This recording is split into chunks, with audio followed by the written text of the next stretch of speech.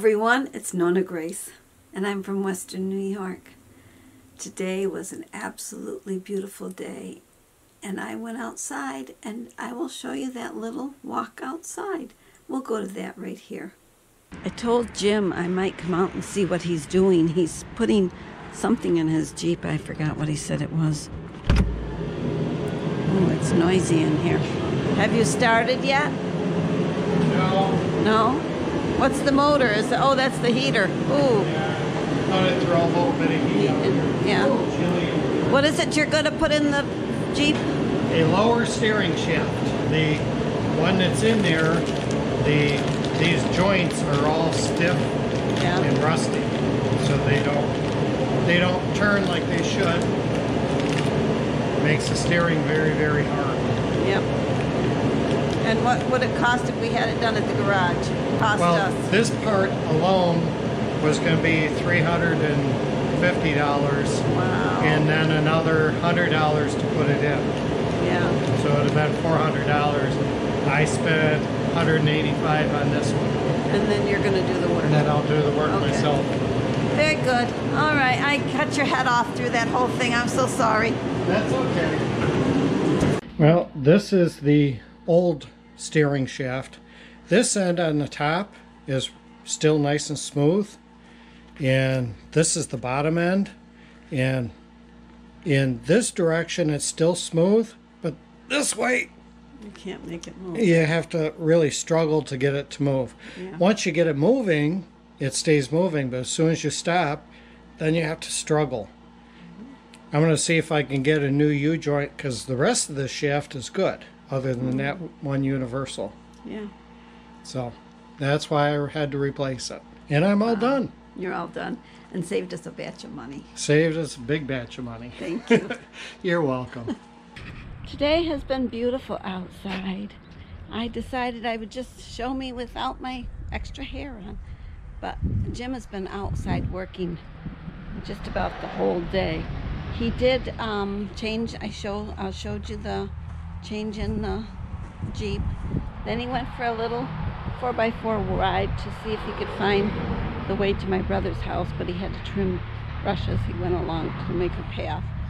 And then he said he was coming up here to burn some of the papers that we needed burned. And then he decided he would work on the mower blades. So he's doing that probably now. He swept out the barn too. Are you done with the mower blades, Jim? Yeah, he's all done with that. Now what are you doing? Just put the last blade on. You sharpened. This is the mower deck that he just sharpened. We missed the whole operation, but that's okay, because I was taking care of chickens and getting bit by that mean girl. I'm telling you. She's terrible. Girls. Yeah. Mean girls are terrible. If I'm going to get rid of a chicken, that will be the first one to go. Definitely. Look at that mower deck.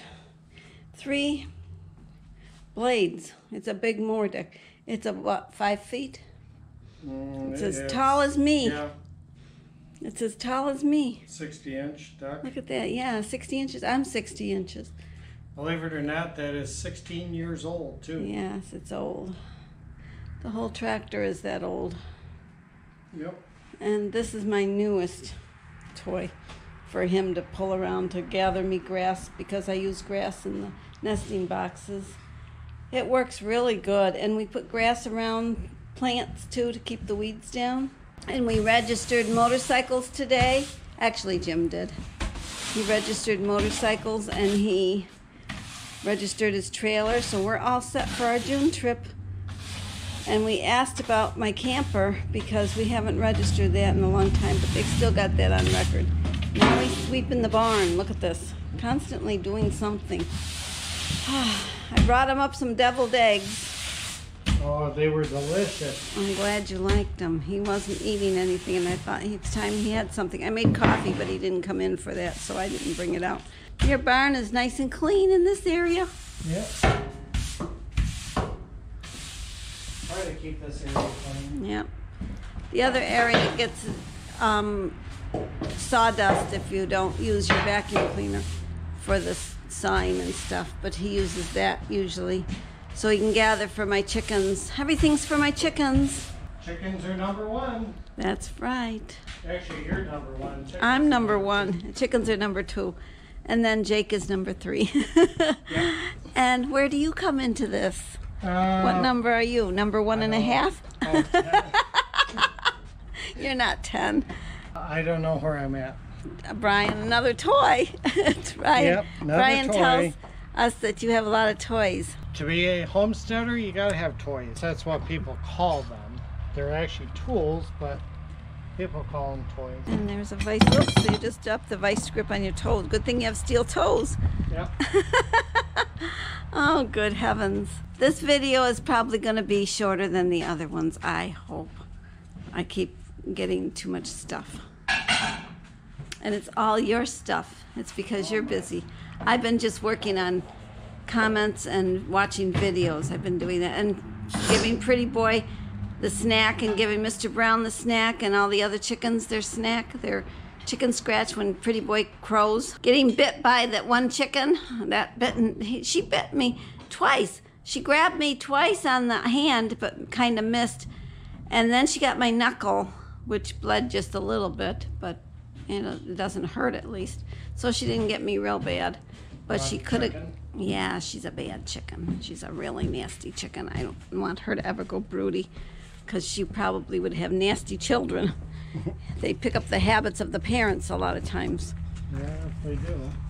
Well, I'm going to go back down. I'm showing everybody my natural hair.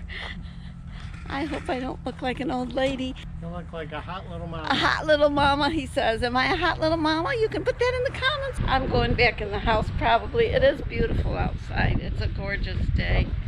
Absolutely wonderful day.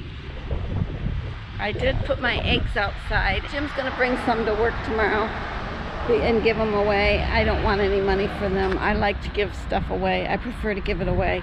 I get about 15 eggs a day, which is a lot of eggs. Yeah. Well, let's go in the house. I will take you in. I gotta go in. Today in the video, I said, the little video you just watched, I said that I had put my eggs outside. Would you believe I sold 9 dozen? That is a lot of eggs. I have 4 dozen more to go, and we'll see how it goes. Maybe tonight they'll be gone. I don't know. And if they're not, then Jim can bring them to work and he can give them to the guys and just give them away, because I have enough eggs. I get about 15 eggs a day. I think I said that in the video too. I hope you all had a great day, and I will see you all tomorrow. Bye.